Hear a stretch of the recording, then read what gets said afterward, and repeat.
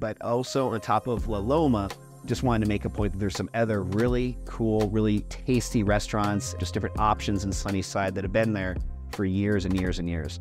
You know, I mentioned Hispanic, but also Italian. Also check out a place called Gaetano's, which is actually another very historic place. A lot of the mobsters used to eat there back in the day.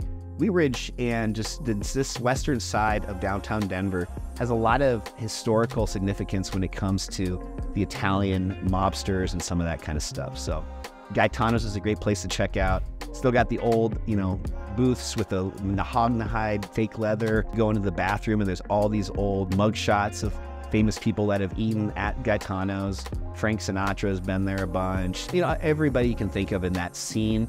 That was the stopping point for them in the Sunnyside, Highlands, western side of downtown Denver area. So